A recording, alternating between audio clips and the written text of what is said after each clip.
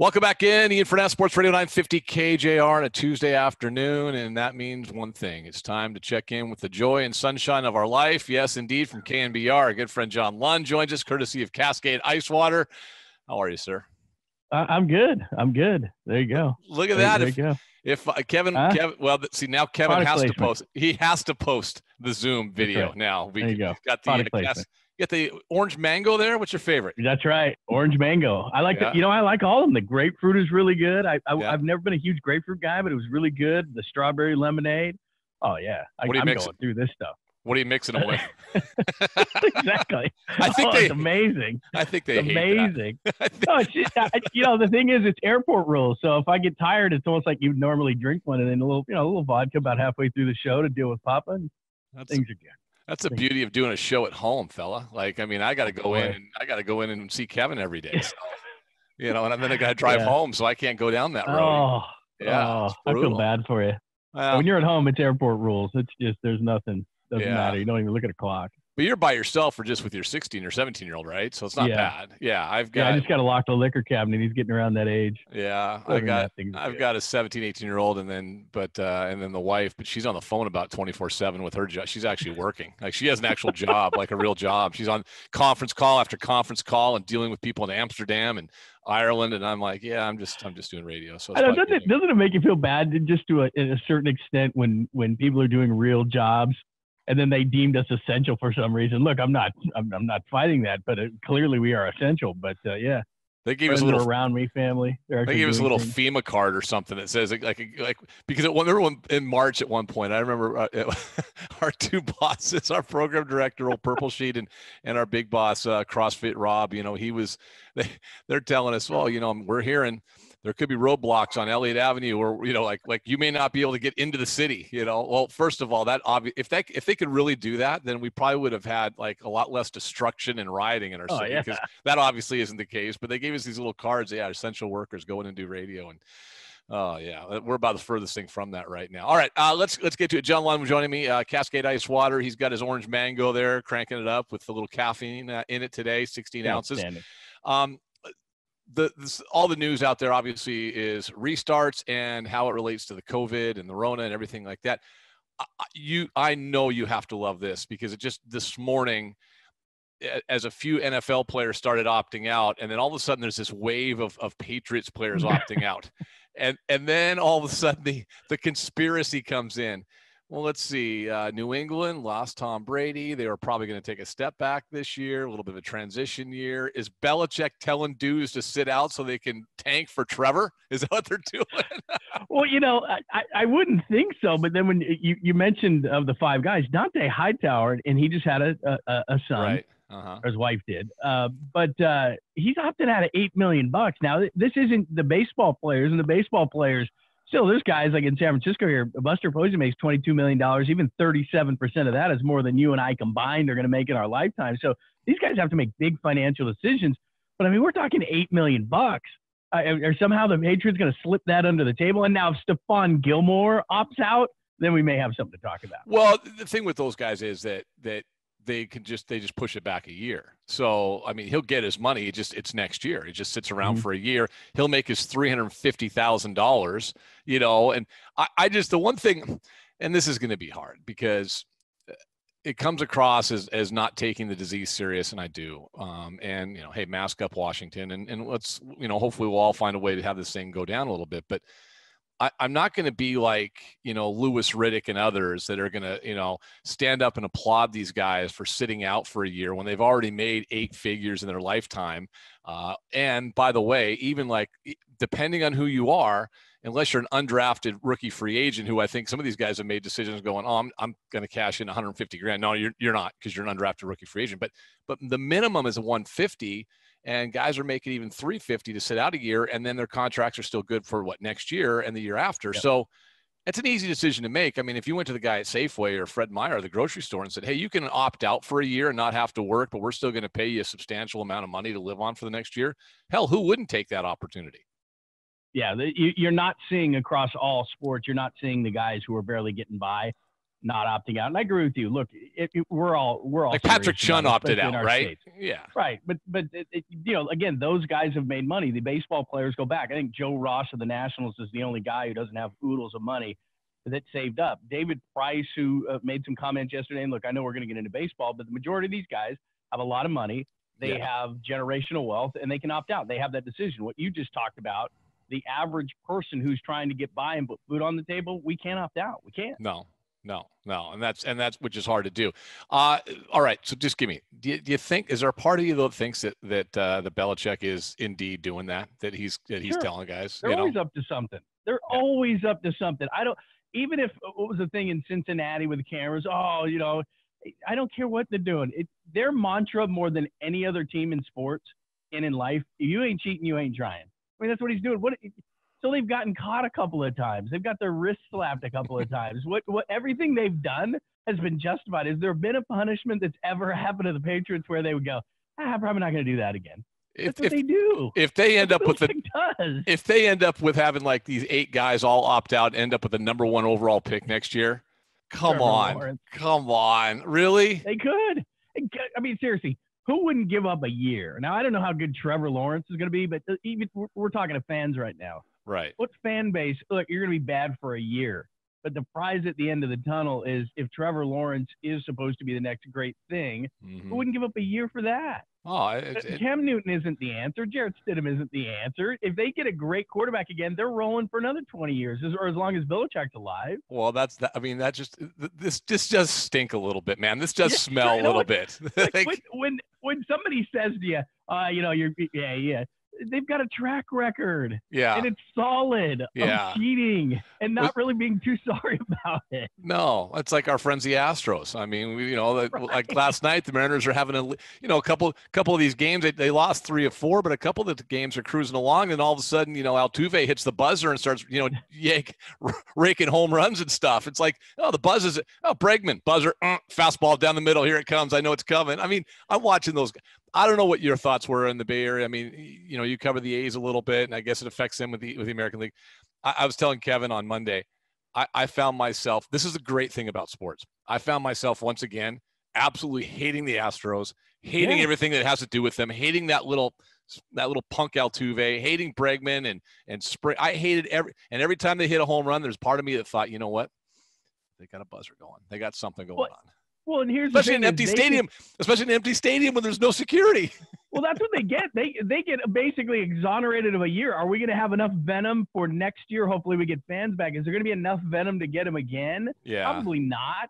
So they get a freebie. I don't know if in the parks, I don't know what baseball is saying, and I don't know what your thought is. I watched a game on Saturday where they had the fans in, I think, Wrigley Field. That was disastrous, and the cutouts are disastrous. I mean, can you make it extra loud on the Astros? I know the Dodgers have already said it's too loud. Can you turn down the sound? It's like, your friends, the Dodgers, huh? Oh, disastrous. I mean, just disastrous. How can you split against the Giants? It's like splitting against the Mariners. Are you kidding me? Hey, come on now, man. Come on. John Lund joining us, Cascade Ice. All right.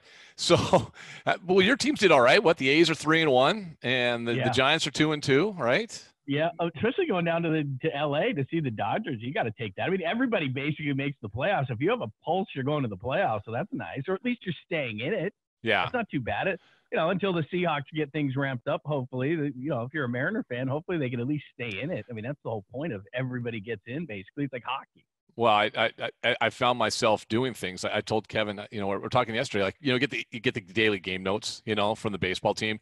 And usually this time of the year, I get the game notes from the Mariners. I just hit delete. I don't even look at them. July.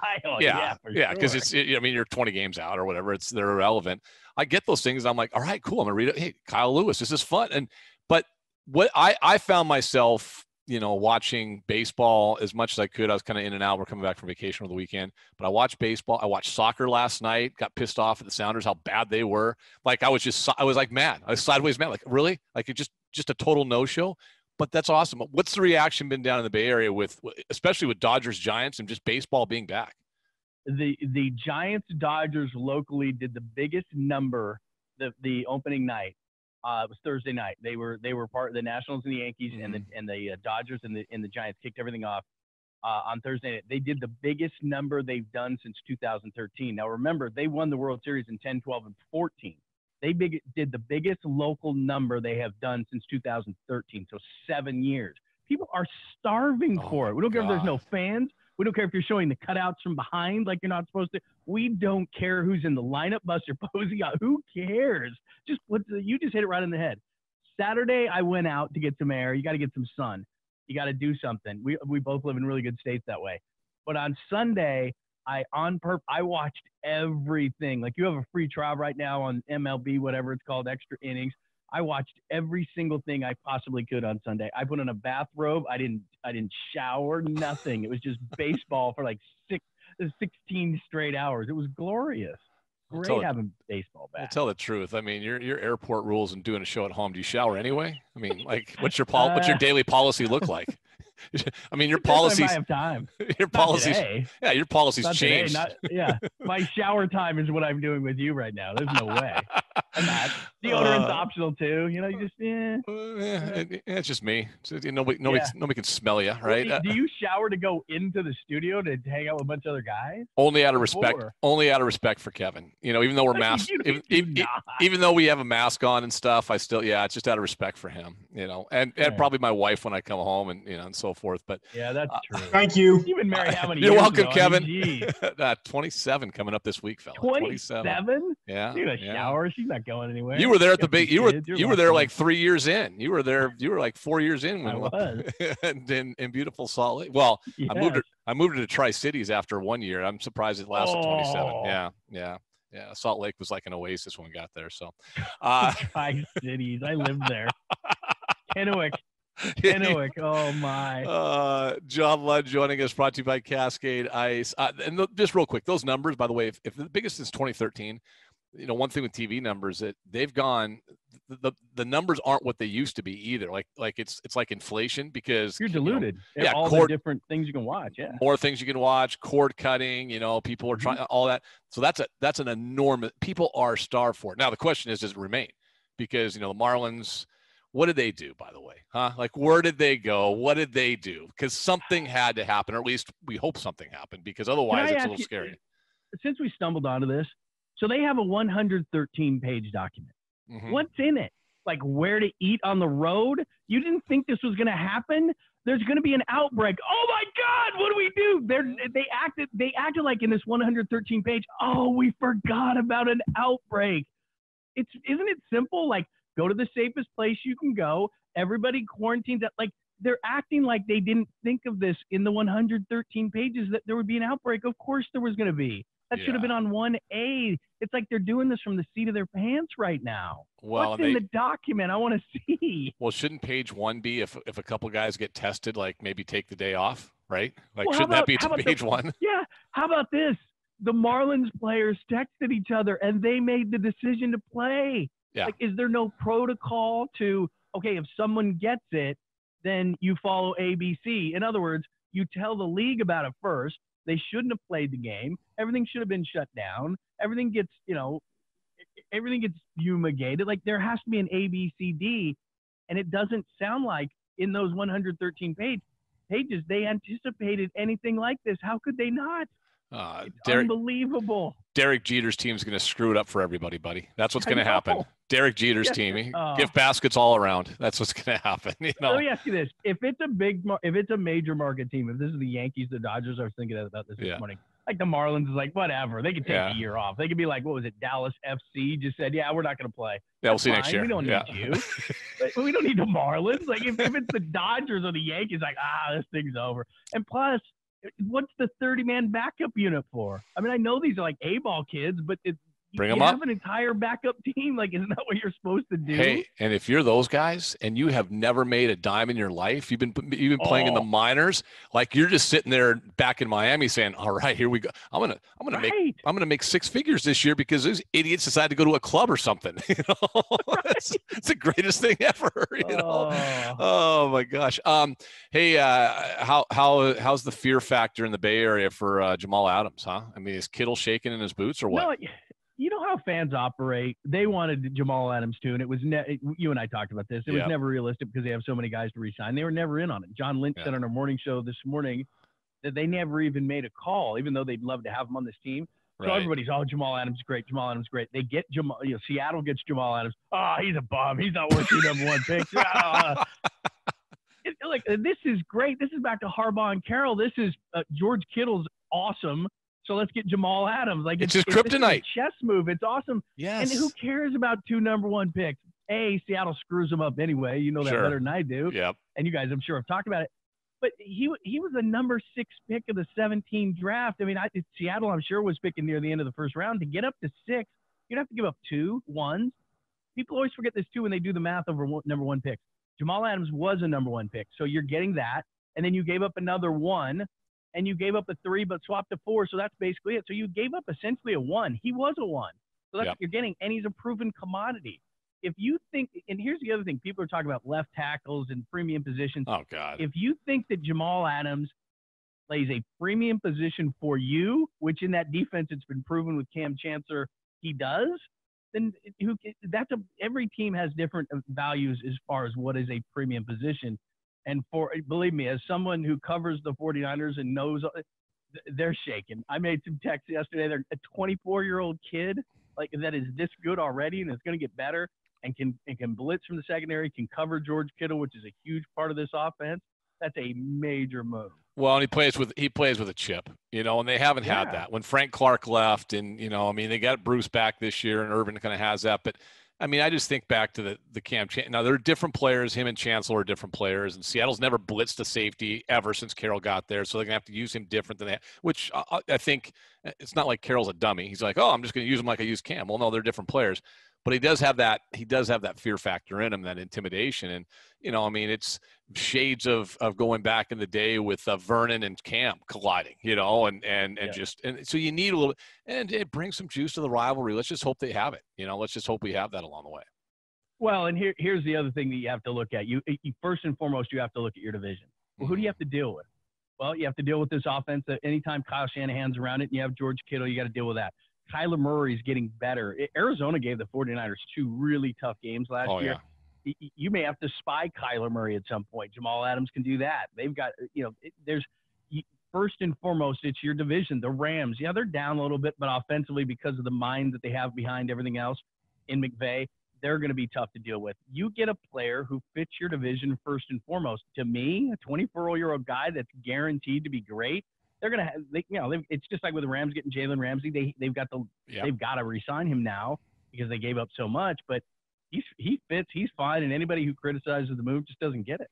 Oh, but that's what a fan would do if you're an opposing team. If the Niners would have got him, Seattle would have said the same thing. Like, whatever. He's not. Come on, he played for of course, he looked good. He played for the Jets. Everyone looks good if you're good. All right. So what is the policy? Do we shower in before your show today or not? Yes, no. Probably. What do you think? What do you think? Like the percentage of showers has gone down across the country? Way down. Way down. In fact, I read an article yesterday that deodorant use is down, ice cream and booze is up. the main two things that are up: booze and ice cream are up, and deodorant use is down. People are buying deodorant. Well, I mean, hey, just little. It's a college shower, I got that 9 a.m. class. I got that 9 a.m. class. Get up, baseball. Well, look at me. I got the baseball hat on.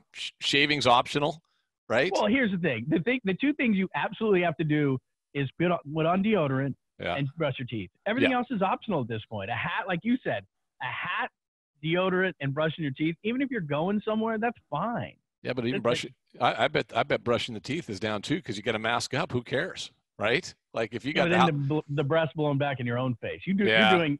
Usually you do the brushing the teeth for someone else. Now you're doing it for you. Yeah, you don't want breath. Yeah, you don't want regurgitated halitosis. That's a bad. All day long. That's a bad issue at that point. So, all right, big thanks to Cascade Ice. Go slam one before you got to deal with Papa. I'm gonna. That's what I do. Orange mango things are awesome. And they don't have to have booze in them. You're stereotyping me. Not this time of day. Well, I don't know. Depends on who you are. Getting close. We're almost at 10. Big thanks. I start shaking. I'll see you next week, man. Take care. All right. See ya.